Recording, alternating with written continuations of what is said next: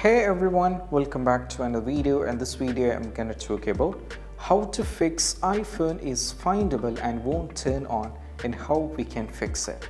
So some of the users is getting this trouble and they're really having a headache and how we can fix it. So first of all, when you these kind of cravings, what you need to do is you have to charge your phone using a cable. Just charge your iPhone for hardly 13 minutes, 13 to 60 minutes. You can try with the 13 minutes. Then you have to check by try to turn on your iPhone whether that's going to work or not. Still, if it's not working, then the reason why it's not working, even if you connect your iPhone with the chargers, if it's not working, the second reason is, so over here you can see this is the charging port. This charging port might be getting a lot of debris. It can happen for day-to-day life. So it might be having a lot of debris and all those things.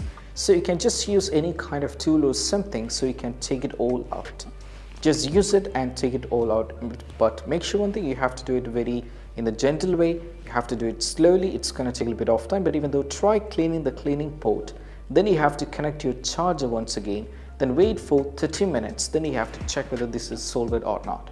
If that's not working, what you need to do is the next one, the third one that's definitely going to help you guys is all about, you have to try with iPhone. You have to try your iPhone to do a forced restart.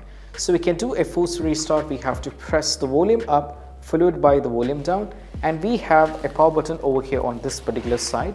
You have to press and hold the button unless and until you see the Apple logo.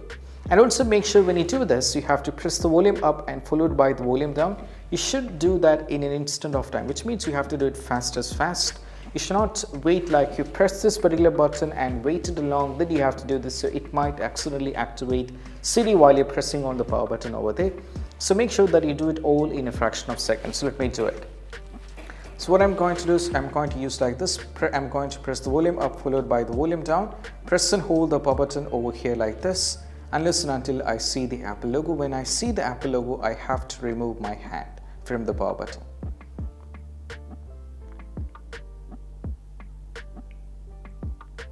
Now as you can see, the Apple logo appears. Now we need to wait because the phone is right now forced restarting. So most probably this particular step of the forced restart might fix in most cases. So you can let me know if that is not working in the comment section, so I'll look on to it as well. So once done, you're fine with it, your phone is right now turning on, you can just give the passcode and you can start using it. And this is what you have to do, and I hope this quick video is helpful. That's it. Bye.